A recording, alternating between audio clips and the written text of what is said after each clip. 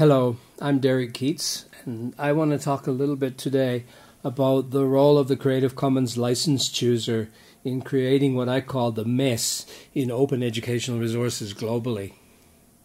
Now, I've long been a critic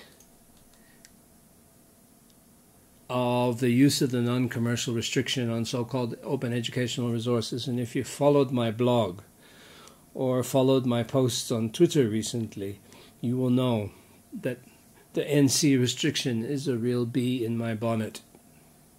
Most people choose it for entirely the wrong reason.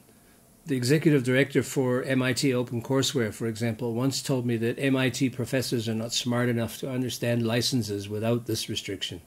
Therefore, they must have the non-commercial restriction because they're not terribly smart professors, wouldn't otherwise make their content available as OpenCourseWare.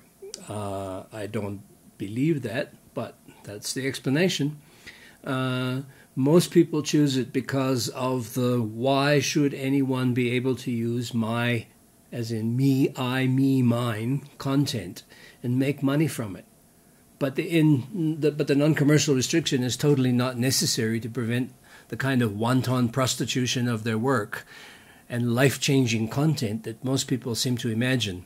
The share-alike clause on top of the attribution license does that well enough. One of the problems must surely be the Creative Commons license chooser itself.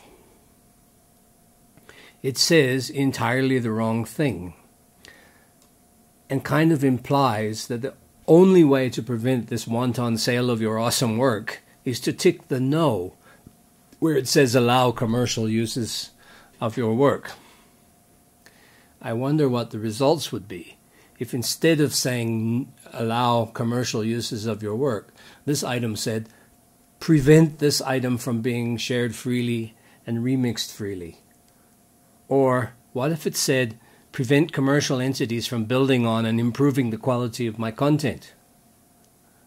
Or what if it said, disallow all elements of my content from being used to build freely usable educational resources for use in the developing country?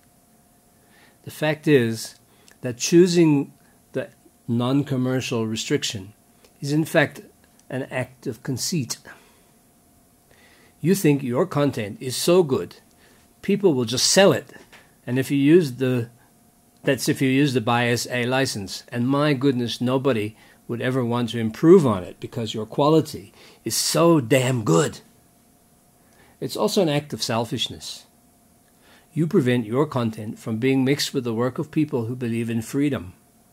In some, perhaps in most cases, it's an act of ignorance. But either way, we need to spread the word about this program, about this problem, and try to convince people to use this restriction only when it is genuinely necessary. And maybe Creative Commons needs to rethink the wording of this item on the license chooser. That's all for now. Thanks for watching. I'm Derek Keats. You can reach me at the addresses shown on this screen here.